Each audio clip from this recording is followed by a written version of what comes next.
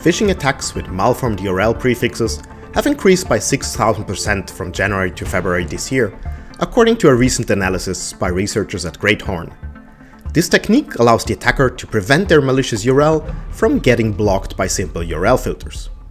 The idea of the obfuscation with the malformed URL prefixes is actually quite simple. A normal link has the HTTP or HTTPS prefix followed by a colon and 2 slashes. The attacker now uses a slightly different URL prefix where the second slash is replaced with a backslash. Unfortunately, some email security solutions will now no longer identify these prefixes correctly and therefore not apply any filtering at all.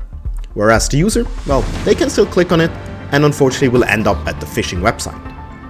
Common phishing lures that use this method at the moment masquerade as messages from a voicemail system, linking then to a malicious website in order to listen to the promised recording.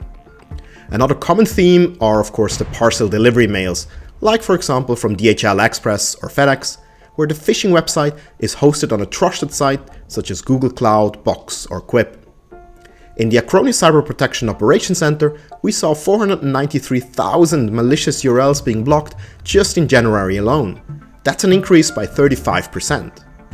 This highlights that it is very important to have a security solution like the Acronis Cyber Protect Cloud, which has a built-in URL filter that prevents users from ending up on malicious phishing websites.